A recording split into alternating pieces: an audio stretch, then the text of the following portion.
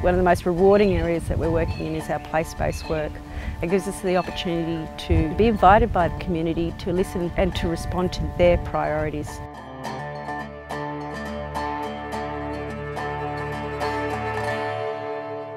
We've had a number of suicides in Katherine, and Katherine Mental Mate started by one young fellow, Dylan Lewis, coming and talking to us about what they can do to help prevent suicide in town.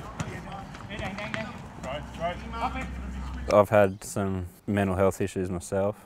Over the years, it's been quite hard to get help, and I've lost two good mates in my rugby club to suicide. Definitely felt we needed to try and especially help the young fellas in Katherine.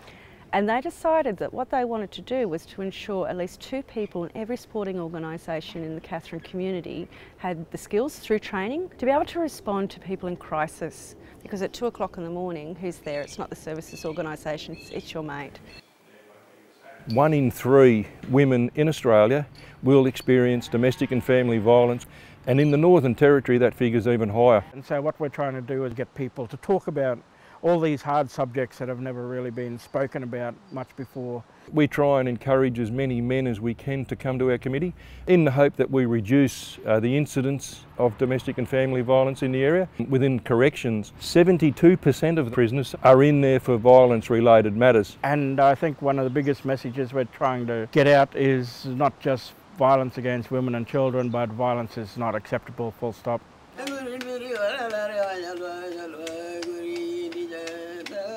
Kalano Flexible Care is a really beautiful aged care facility for Indigenous residents. They live out remotely. They'll come into Kalano Flexible Care. We'll work with them and improve their health status and their situation. We've got some innovative programs happening. We do share bedding, which means that clients that come from the same community can actually get to go home. So when one client's in, the other one gets to go home, and it's been very, very successful so far. One of the really wonderful things about Kalano Flexible Care is the average age of our residents there is 88 years of age.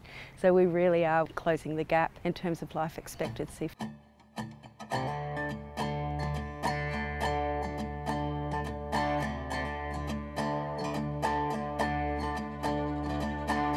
And that's what I like about working with Place-Based. We're listening to the community and how can we as a community fix the issues and deliver appropriate supports and mechanisms.